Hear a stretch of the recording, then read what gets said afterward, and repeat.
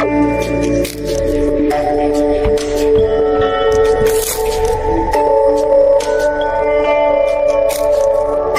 our experiment, vinegar is a dilute solution of acetic acid. And our egg is composed of calcium carbonate. Chemical composition of vinegar is CH3COOH. Notably, the molecular formula of acetic acid is considered because it tells us about the actual structure of the molecules. It further denotes the presence of a carboxylic group.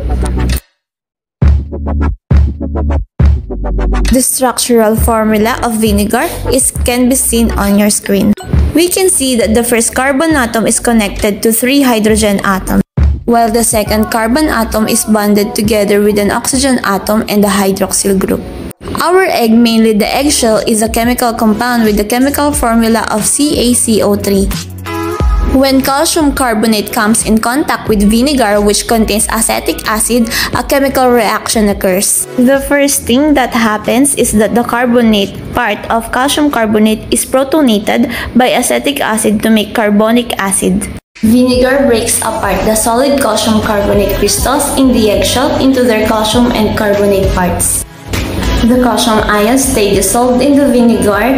Calcium ions are atoms that are missing electrons, while the carbonate goes on to make carbon dioxide, that is, the bubbles that you see. Along with this, the calcium and the acetate from calcium acetate. In the next step, the carbonic acid breaks down to form carbon dioxide and water. That is why after 24 hours, our egg appears to be naked. The overall reaction is just to sum of the two reactions given. Water and a gaseous vinegar evaporate upon standing. Carbon dioxide, which is a gas, is released into the air during the reaction. After the eggshell is dissolved, the egg is left surrounded by a membrane. Actually, it's two membranes, but they are held tightly together.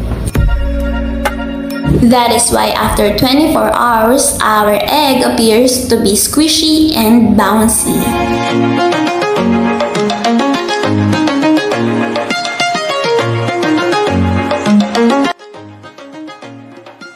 Now let us talk about our laboratory activity number 3. Common household acids. The following are the most common household acids: lemon juice, vitamin C, battery acid, aspirin, muriatic acid, aqua oxygenada, Baker's ammonia, and stomach acid. Okay? On a bond paper, write the chemical name, chemical structure, and the Lewis structure of the following. Okay, our deadline would be indicated in the assignment tab, probably after Holy Week. Submit a photo of your work. If attached in a Word document, please convert it to PDF form kasi ang hirap buksan ng iba. Okay? And yung iba, pag binuksan, empty. So, kung pwede, submit na lang in PDF form. Okay, guys? Okay, strictly no late turn-ins kasi ang haba na lang ibibigay nating time for you to accomplish your laboratory work. Okay?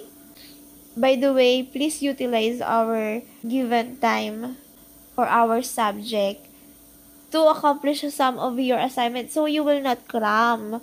Okay? Enjoy the rest of the day and have a blessed Holy Week.